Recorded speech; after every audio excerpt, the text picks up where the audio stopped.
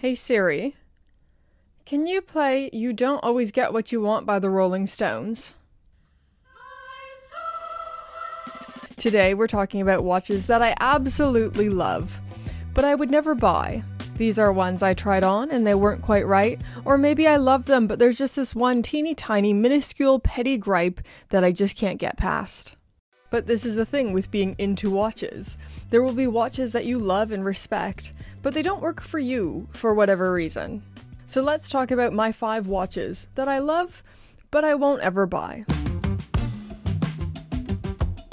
Okay, number 1, and this is a relative newcomer to the world of watches. So the Octo Finissimo collection was first launched in 2014, and it has made quite the mark on watchmaking in a really short window of time. In those 9 years, it has broken 7 records for ultra-thin watches, including the world's thinnest tourbillon, tourbillon chronograph, minute repeater, perpetual calendar, and more. And for me, at least, these accomplishments have caused me to see Bvlgari as a serious player in high-end watchmaking. The Octo Finissimo has such interesting origins as well. So this is a Genta design, but it was acquired through quite different means. In 1999, Gerald Genta sold the Genta brand and intellectual property to a distributor in Singapore, who then, in that same year, sold those rights to Bvlgari. So the Octo Finissimo, as we know it today, took shape during the Bvlgari acquisition. And you can see some very classic Genta design cues. I love this watch. The design language feels almost architectural and industrial and elegant all at the same time. So why won't you buy it then, Brittany? Good question, and it just sits so awkwardly on my wrist. I've never been able to make this watch look right on my wrist.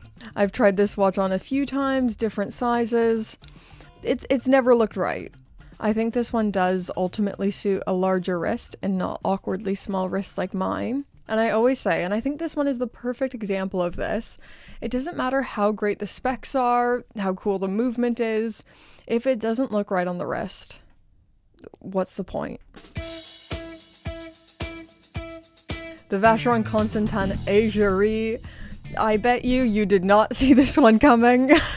So this is a dress watch from the Vacheron women's catalog, and it might be one of my favorite women's watches. I love the design, the numerals. I just think it looks so fluid and pretty. It's perfect. One of the first watches I ever really liked when I was first getting into watches was the JLC Rendezvous. And this one has those kind of similar vibes, almost like the Rendezvous refined. I don't think it's fair for me to say I'll never own this watch, but I have no desire to own it as it is today, because there's no variation without diamonds.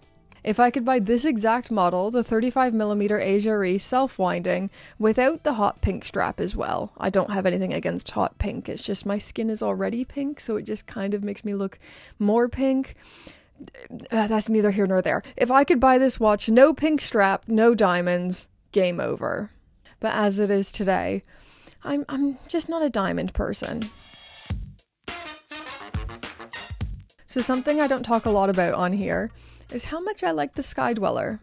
I haven't always had a thing for it, but a couple of years ago, my friend James at Watch Lifestyle Wales on Instagram let me borrow his black dial Sky-Dweller, and it completely changed my mind about this watch. I think this is just the most Rolex interpretation of the annual calendar.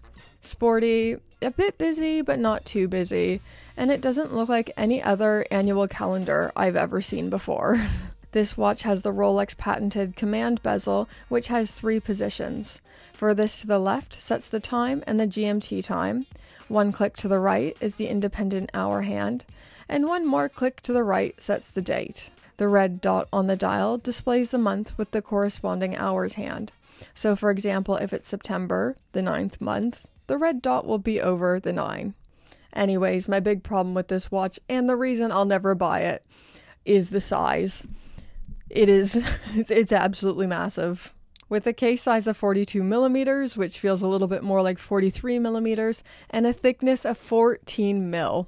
Forget about it. That's comedically huge on me. Now this is one that I'm in 2 minds about. So I've tried on the Luminor Due before, and I loved it. I loved the way it looked on my wrist. The 38mm variation. This was the first Panerai I really fell in love with. It didn't look or feel like anything I'd ever worn before. It was like the refined version of a Panerai watch. It had all those Panerai signatures with the cushion case, big dial, and the crown protector, but in a much smaller and more compact case at only 4.2 millimeters thick. But here's the problem. Even though it has all those sporty Panerai features, it only has 30 meters of water resistance. So it's a dress watch made to look like a Panerai tool watch. It's kind of the watch equivalent of wearing fake glasses to look smarter. But to be fair, I don't think we can disqualify this one from being added to my collection quite yet. Even though it is the watch equivalent of wearing fake glasses, I can't stop thinking about it. So if ever I buy this thing, I fully expect everyone to tease me in the comment section, but it's not fully out of the cards for me. Okay, last watch on this list, and this is a watch that is completely out of the cards for me, the Omega Ploprof. This is a watch I feel I can only describe as being outrageous. Everything about this watch is outrageous. So in 1970, Omega launched this bold, large watch for serious divers, and it still looks largely the same today.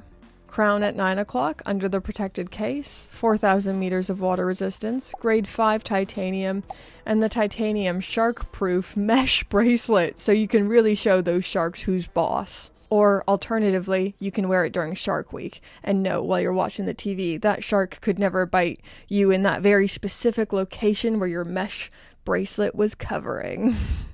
I think this watch is outrageous and ludicrous, and I love it. But with a case size of 48 millimeters and a thickness of 18.3 mil, there's no way. Actually, it's not even the case size that ruins it for me. The case size has to be measured from lug to lug because of how it's designed, and a 48 millimeter lug to lug isn't the end of the world. But 18.3 millimeters thick, you need to have a certain wrist presence to carry that off, and I just don't have it. But if they ever made a ladies Ploprof, I think that would be awesome.